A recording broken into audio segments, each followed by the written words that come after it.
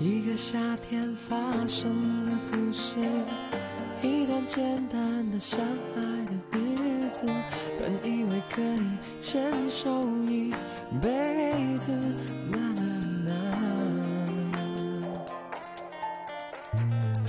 什么时候我们都变得自私，总想占有彼此所有的位置，爱变成一部播放战争的电视。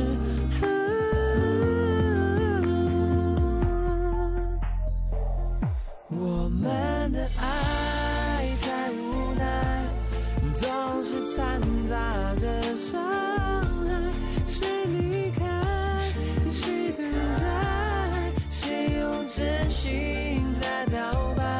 我们的爱太无奈，冻结在下雪前的天台，你把关系变成了阻碍，我为了自由却用冷漠把你对待。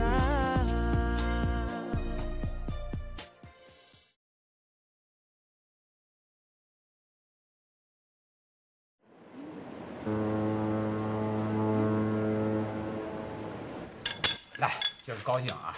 老李，来，请讲，来，那咱们喝上一口吧。来，请讲，咱们碰一个，来个啊，好，那个，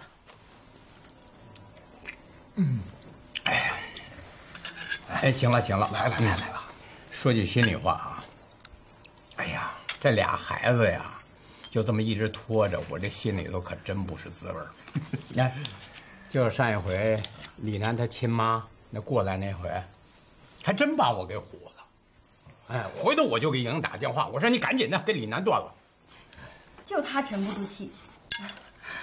你说你也不想想，这男的是那样孩子吗？就是。不过你说这话又说起来了，就上回，嗨，这过去的事儿咱就不提了啊。不过翠兰，这男的亲妈那儿怎么说呀？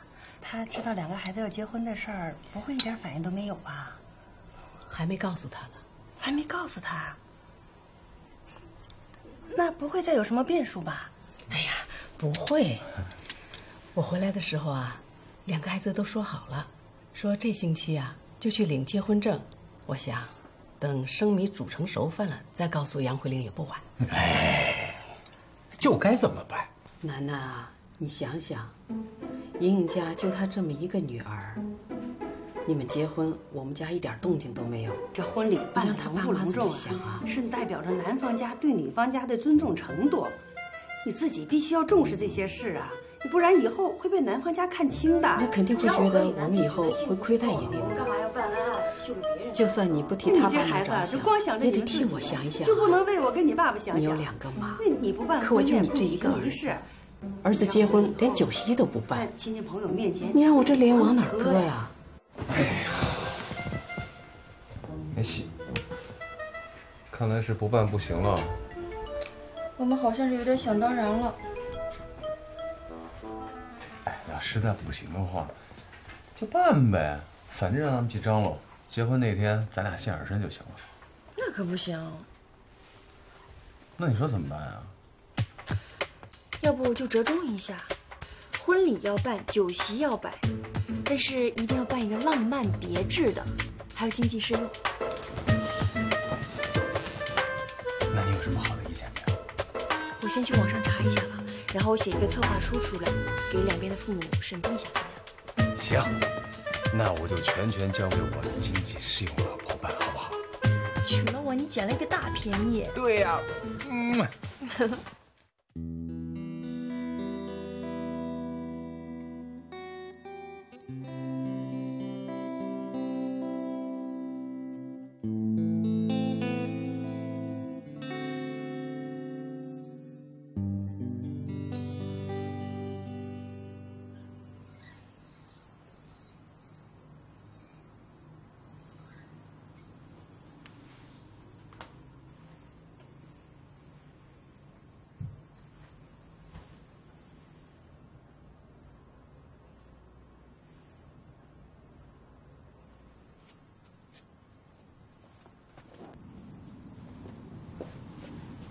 怎么了？体力不支了？走啊，大排档去。今儿主任又交给我一大活儿，我估计用不了多久，肯定能给我涨工资了。哎呀，我真羡慕你。什么呀？你怎么总是这么有自信呀？怪不得你能成功。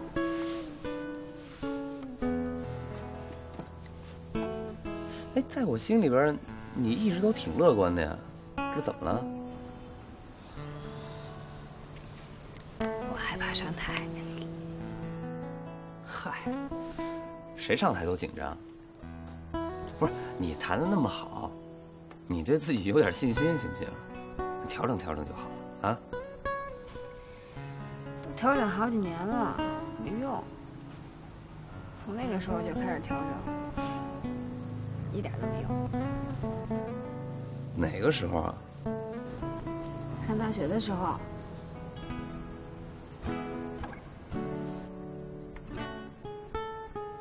算了，跟你说吧。就是我上大学的时候有一次演出，我之前准备的特别好，站在台上我也弹得特别好，下面全是掌声。结果就弹最高兴的时候，我突然间就被这线绊了一个大马趴，然后下面所有人就哄堂大笑。当时我觉得特别没面子，然后再弹就找不着音了，越弹越糟。从此以后，只要一上台，我就很紧张，我总觉得大家都在笑我。他老怕被线绊着。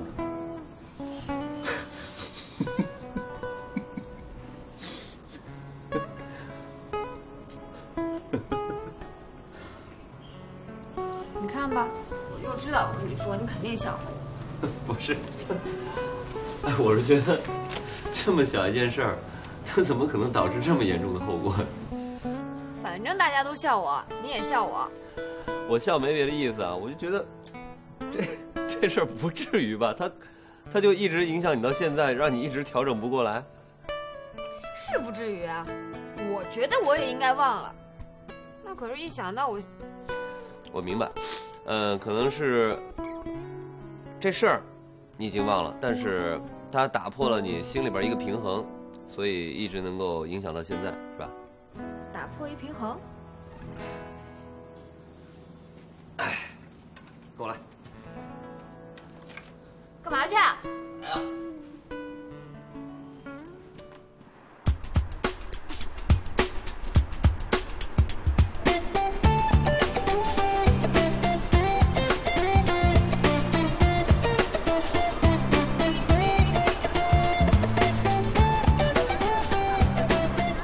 就这儿吧，行。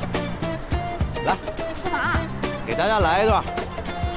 别闹了。这儿多好，我跟你说，这么美好的夜晚就欠点音乐了。你来，你来，开玩笑好不好？你就选你拿手来，你来一下，你试试，来，好。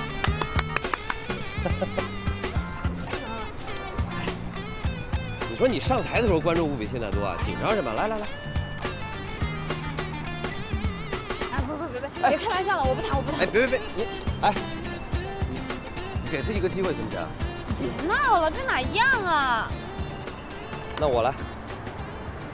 你也别闹了，行吗？哎，我来。这么多人看，不是，要走你走吧，要走你走吧。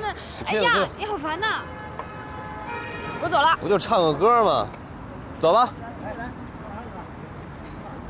我真的很爱你，很爱你，很爱你。我只有这一句，就这么一句简单的话语。我真的很爱你，很爱你，爱到底。不要嫌我嘴巴太啰嗦，我只想大声告诉你，我真的很爱你，很爱你，很爱你。我只有这一句，这么一句简单的话语，我真的很爱你，很爱你，爱到底。不要嫌我嘴巴太啰嗦，我只想大声告诉你。你还怕什么？再加上你也算有点小小的天赋，对不对？你在台上一紧张的时候，就把你喜欢的、把你真诚的东西全给忘了。我觉得你想过为什么会这样吗？为什么？你这种吧，属于典型的自尊大于自信。什么意思啊？其实真正内心强大的人，往往都是自信大于自尊的。尊严这个东西啊，不需要你成天挂在嘴上，你做到了，自然就有了。倒是那种越挫越勇的自信，是挺难得的。就像你这样啊？其实我也不过就是有一些过人的天赋罢了。我要没这点自信，我还真不敢出来混。哎，我怎么觉得有点自恋呢？这个我接受。哎，现在这点儿哪儿还人多呀？大排档。走，上大排档练去。干嘛呀？走了。我回来了，我回来了，我回来了！死丫头，什么事儿这么开心啊？冰，这什么？自己看吧。这谁要结婚呢？啊？我哥。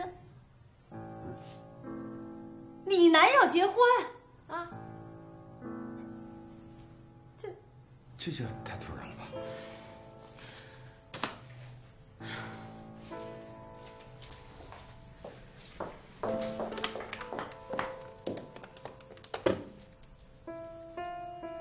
老李啊，怎么回事啊？李楠要结婚了，我这个做亲妈的才知道啊。你说这怎么回事啊？哈，这不是楠楠他们这领证的时候，我跟他说了，让他一定告诉你一声啊。结婚证都领了，都是这个刘翠兰搞的鬼，对不对？你告诉他，没有我的同意，甭想结婚。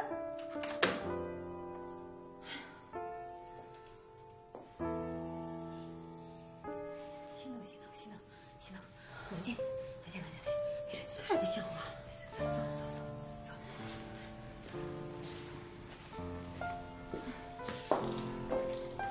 干嘛呀？挺高兴的事儿，还生气了？是。都怪我啊，太掉以轻心。刘翠兰啊，这个人呐，表面上看着老实巴交的，其实啊，阴坏。肯定是因为我去了天津以后，他就开始安排布置了。他就怕夜长梦多，楠楠呢再跟米苏好，我真就不明白啊，这楠楠怎么就那么听他的啊？就是因为我跟他爸离婚，他就一点不念我的好。我们都知道你对我哥好，特别好。可是你对人家好，你总得知道人家需要什么吧？就拿那米苏来说，米苏怎么了？论家庭、论工作、论长相，比叶莹啊强100倍、1000倍。你们是不是都觉得我把那米苏介绍给楠楠，在害他，是不是啊？没有，没有，我们都没这么觉得。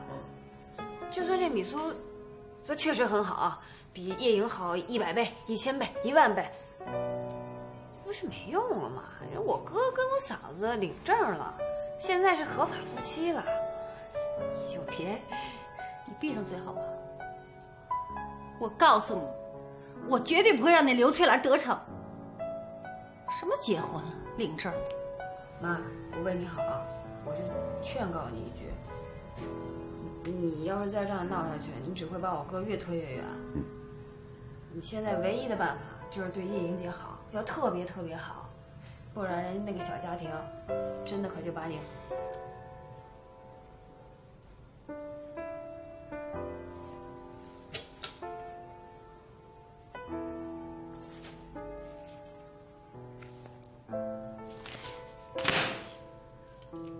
太荒唐了。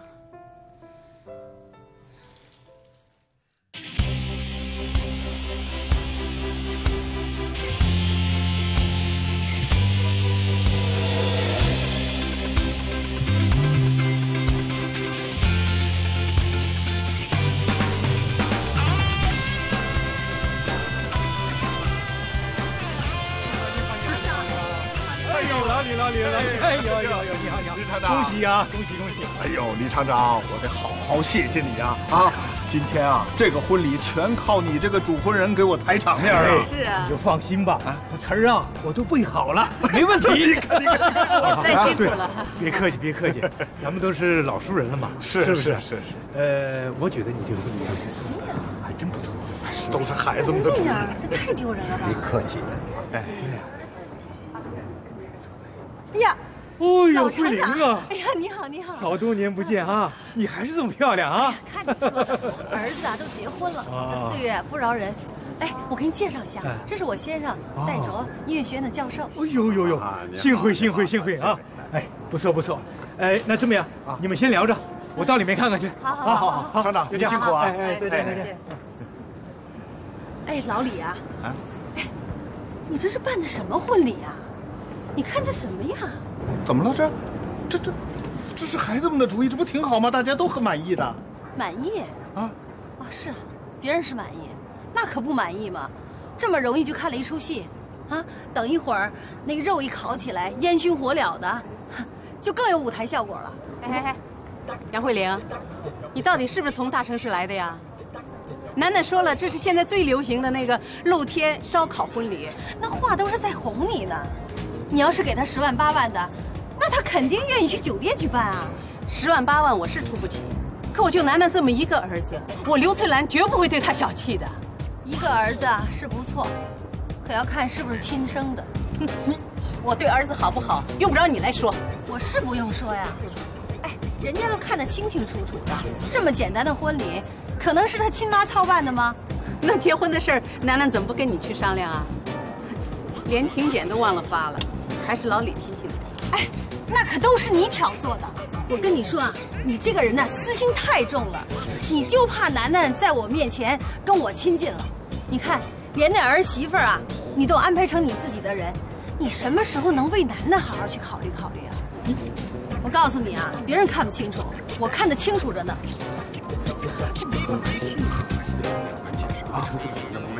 这么可以了啊？从今天开始。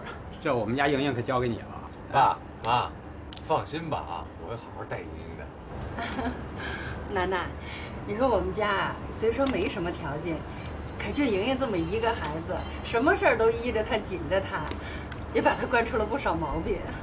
这打这往后啊，她要是发个脾气、逞个强什么的，你就多担着点啊。不会，妈，莹莹可好了。对呀，妈，我哪有那样啊？我倒不是担心你们小两口，我是怕莹莹和你亲妈处不好。妈，你放心，如果我们跟她处不好的话啊，我就带着莹莹躲着她。这总躲着也不是办法呀。你看，你们就要在这里安家了，这往后啊，少不了见面打交道的。莹莹，妈跟你说啊，你首先啊，要把你自己的位置摆正，啊。那不管怎么说啊，那杨慧玲也是李楠的亲妈，那没有她就没有李楠啊，她也是你的婆婆。这往后啊，你有2位婆婆，这可是你的福啊。你嫁给人家做媳妇，那就是晚辈，2个婆婆都得好好的敬重。妈跟你说啊，少计较，多宽容，吃亏才是福啊。好了，妈，我知道了。他不犯我，我不犯他，他要犯我，我就让他3分，这样可以吧？可以吗？好。楠楠，我听人家说啊，这婆媳关系处得好不好啊，主要是看夹在中间的这个男人。我们大家都知道，你亲妈对莹莹不是很满意，因为毕竟不是她挑的媳妇，所以呢，这将来啊，主要是还得你多动点心思。让他们2个多了解、多体谅一下对方，那才好。妈，放心吧，啊，放心吧。你以后得向着我啊。必须的。必须的。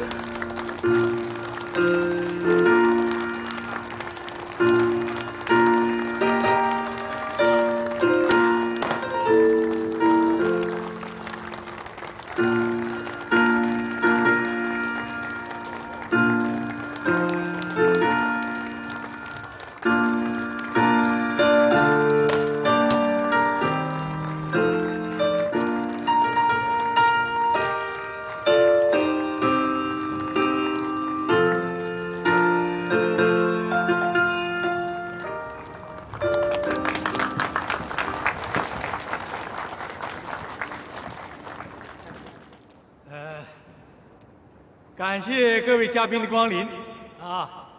今天我们在这里欢聚一堂，共同见证李楠先生和叶莹小姐的婚礼。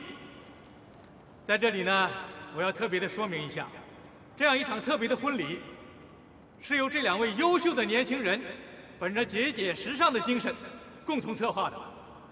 这不仅让我们大开了眼界，还让我们见识了青年一代的新思维和新方法。下面呢，就按照这2位年轻人的意思，让我们以热烈的掌声欢迎新郎新娘的父母上台，请新郎新娘拜谢父母的养育之恩。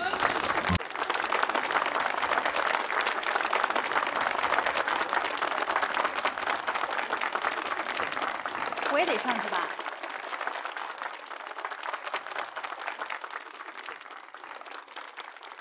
好，鞠躬。爸妈，谢谢你们的养育之恩。非常感谢大家今天来参加我和李楠的婚礼。我和李楠呢都在外地发展，每年只有11长假或者是过年的时候才能见到我的父母亲。我的父母都是50上下的人了，如果他们还能再活50年，按照1年团聚2次来计算，可能我们就只还能见父母100次。每次想到这儿，我就觉得他们是世界上最伟大的父母亲。他们不求回报，只求我们能过得幸福快乐。他们很无私地支持着我们的工作，忍受着儿女不在身边的寂寞。所以，爸妈，你们放心吧，我跟李楠一定会怀着一颗感恩的心，我们会努力的打拼，争取早日把你们接到身边来尽孝的。放心吧，爸妈。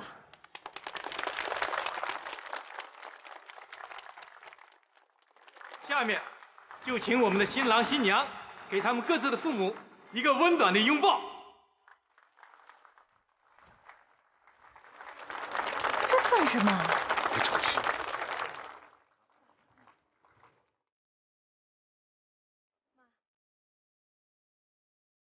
这算什么呀？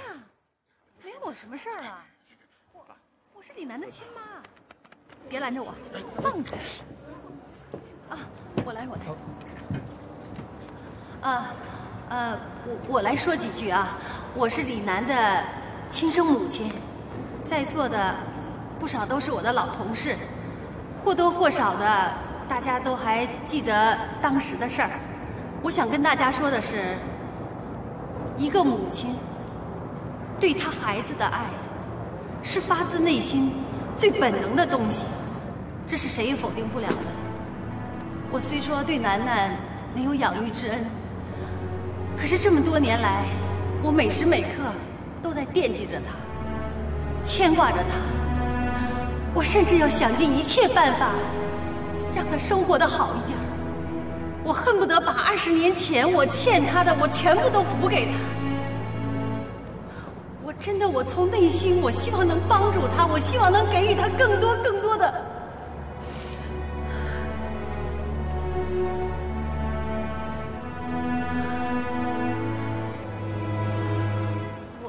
我真的不知道为什么，楠楠就是不能原谅我，她就连一声妈都不肯叫，我真的是很难过。好啊，为了这份牵挂，我们的新郎是不是也可以给自己亲生母亲一个拥抱呢？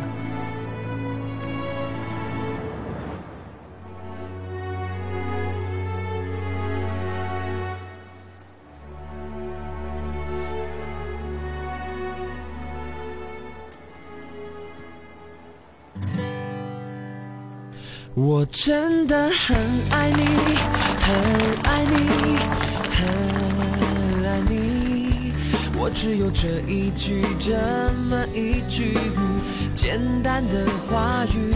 我真的很爱你，很爱你，爱到底。不要嫌我嘴巴太啰嗦，我只想大声告诉你，我爱你。有一句话想很久了，因为害怕没告诉他。有很多人，身边的人常常把它挂嘴上。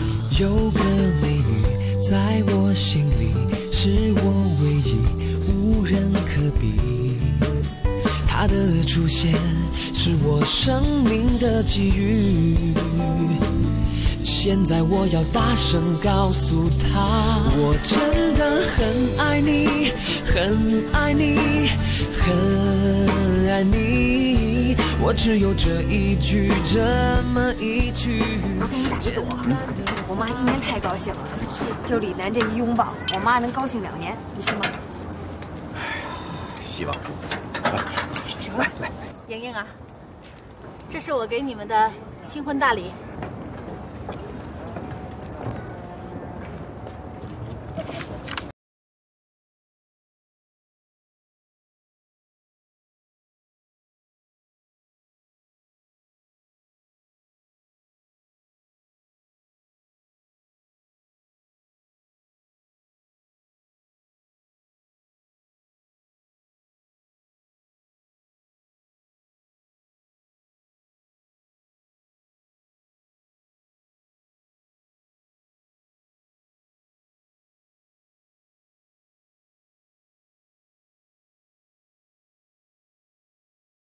以后我们相处的日子还长着呢，你们就知道我这个人了。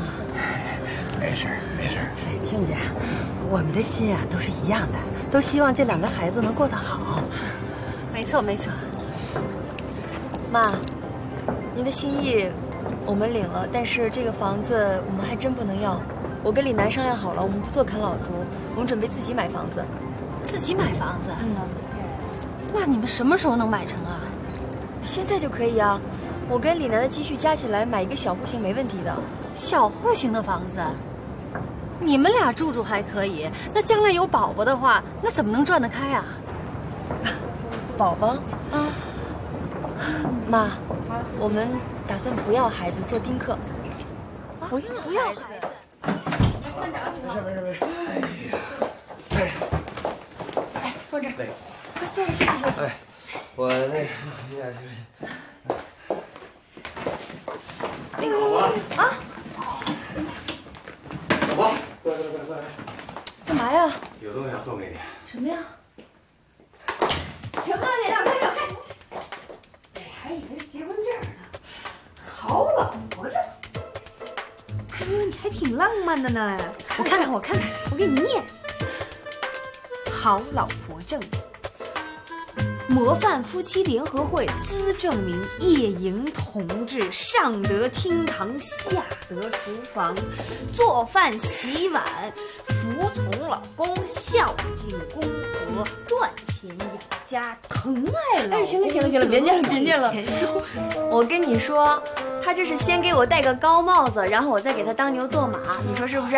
什么当牛做马，说的这么难听。你以后就是这个家的女主人了。谁说的？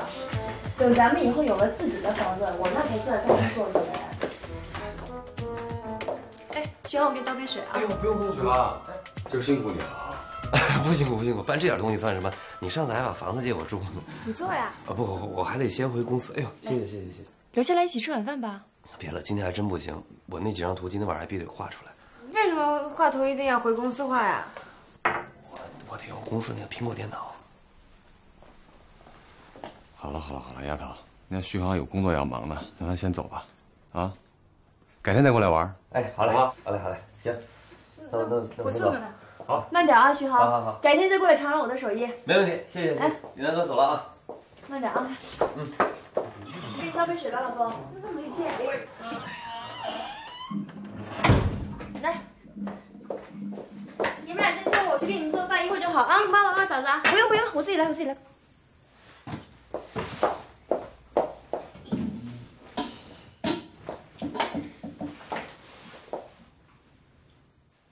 哥哥，我能问你个问题吗？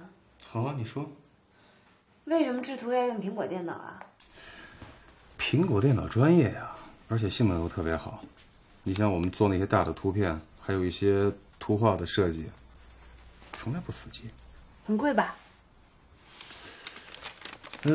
一台笔记本估计在1.5万左右吧。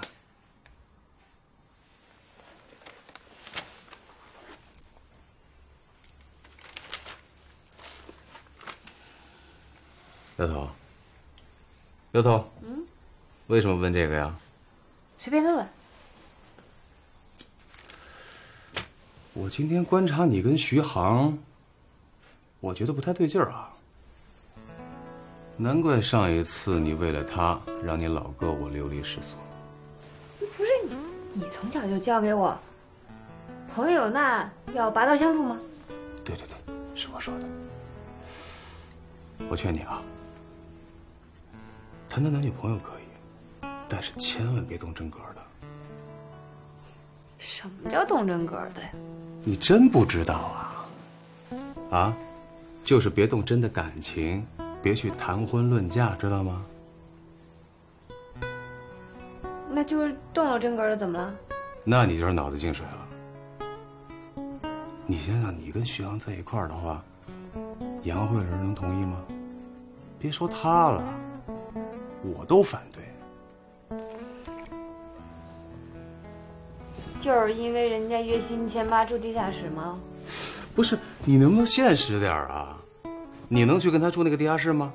他1个月挣1800，连他自己都养活不了，怎么养活你啊？你说是不是？那只是暂时的呀。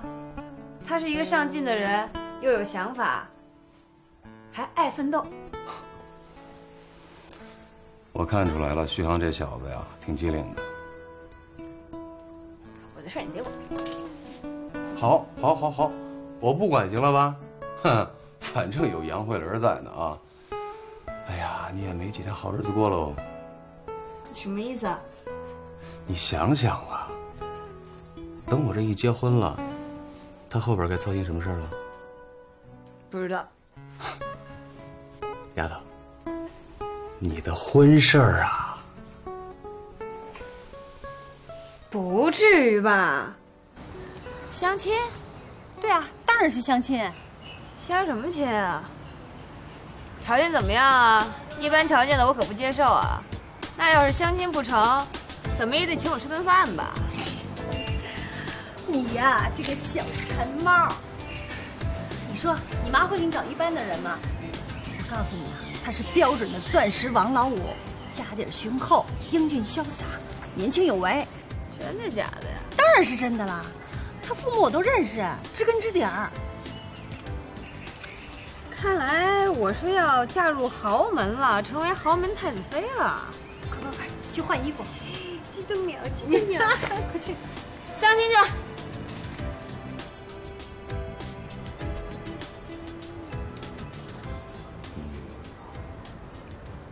戴小姐，你想喝点什么？服务员，2瓶啤酒。我可能现在不能喝酒，因为我开车。我喝。那好，一杯咖啡，谢谢。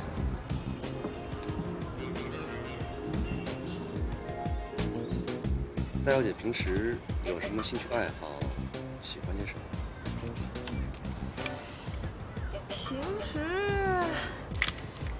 泡泡吧，跟朋友们打打牌，偶尔喝喝酒，高兴去逛逛街。你呢？我喜欢在家里自己研制一些美食，可能做的也不太好。然后呢，喜欢四处走走、旅游，看看电影啊，听听音乐，尤其喜欢巴赫。迈巴赫，我也特喜欢那车。我有一帮朋友，每天晚上都出去飙车，特刺激。你想不想认识？我介绍给你们。我可能不太感兴趣。哎呦，哥们儿别怕，我跟你说特别好玩，就围着那环岛撒开。有一天警察在我们后边跟着啊，我们一个大漂移，哥们儿差点甩海里去了。那要是万一被抓到怎么办？警察要是逮着了，你就进去待几天，大不了罚点钱，里面没你们想的那么苦。我们都进去过。那你还蛮有个性的。哎，吃点东西呗。好啊。沈先生，你们家有几栋房啊？说实话，我自己也不清楚。那你平时上班开什么车呀？我对这个其实不太讲究，有什么开什么。你月薪多少？我没有月薪。啊？因为我就是老板。哎，你这块表不错呀，什么牌子啊？很贵吧？嗨，真好看。吃牛排吧，这家牛排很有名的。太麻烦了，服务员有筷子吗？这个是西餐厅，应该没有筷子，我来帮你吧。你挺体贴的嘛。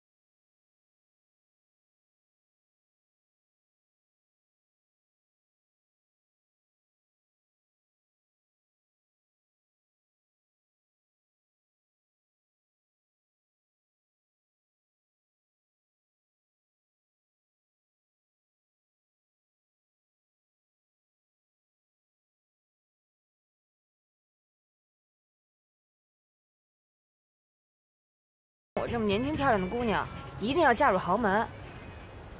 前几次相亲吧没成，你说我也老大不小的了，我就想着怎么也得找几个背着嘛。这年头谁没几个背着的，对不对？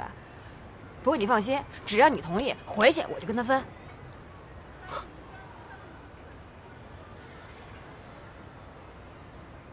沈先生，就今天这事儿啊，你千万别告诉我妈。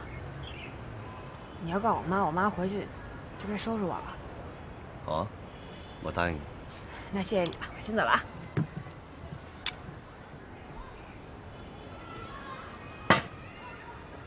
飙车给我打电话，拜拜。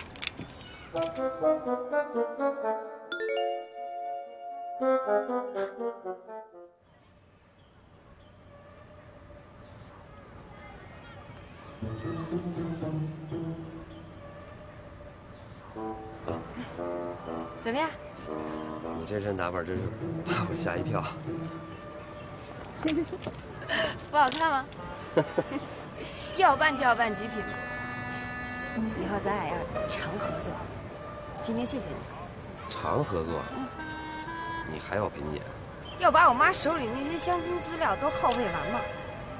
其实我觉得把你介绍对象还不错，长得也帅，看着也有钱。我老陪你这么演，毁你前程吗？你知道我今天为什么要扮成这样吗？不知道。真不知道？真不知道。你倒是说呀。不知道算了。哎，你，哎，你不会生气吧？关你什么事儿？我答应你，只要你需要，我随时都可以做你男朋友。随时。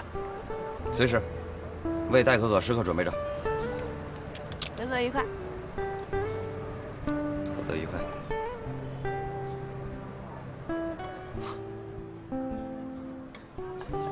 戴可可，有点意思。是吗？哎呀，那太好了。我们家的可可啊，确实也挺出众的。哎呀，哪里。哎，这也是我们两家的缘分呐。哎，这样吧，那我就等着你安排了。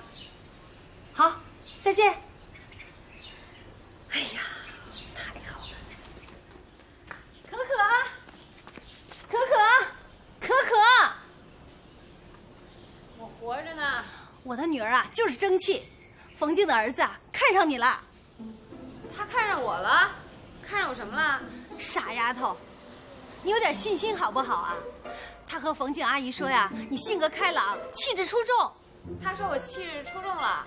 哎，他还请我们去他家吃饭呢。你好好准备准备啊。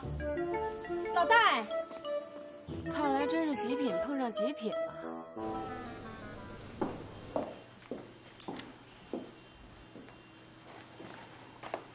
可可，哎，梅姐，谢谢我吧。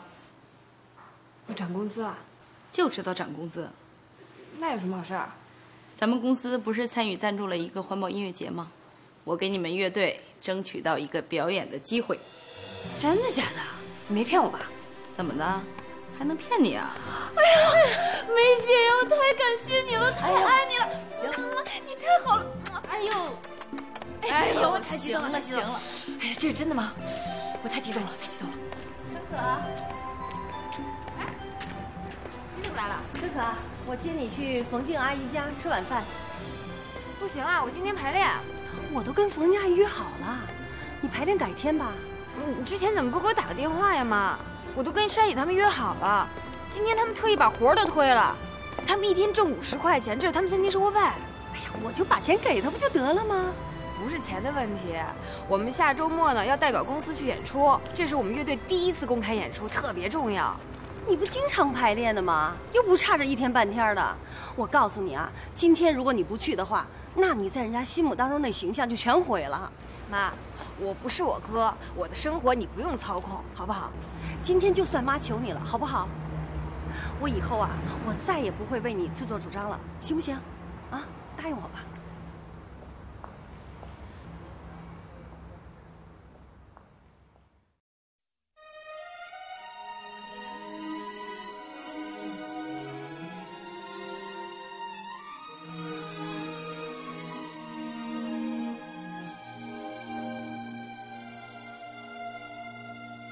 分开也不一定分手，哭泣也不一定泪流，激情是说不走，也不知道会多久。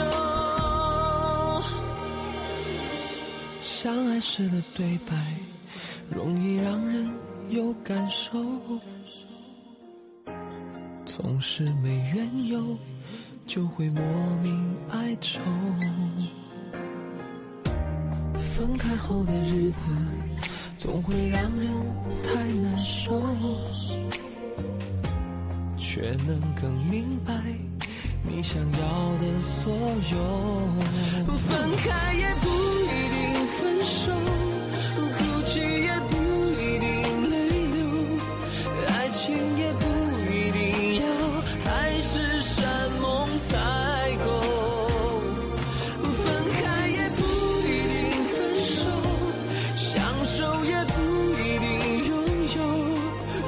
情是说不走，也不知道会多久。分开后的日子总会让人太难受，却能更明白你想要的所有。分开也不一定分手，哭泣也不一定泪流，爱情也不一定要海誓山盟才够。分开也不一定分手，相守也不一定拥有，激情是说不走，也不知道会多久。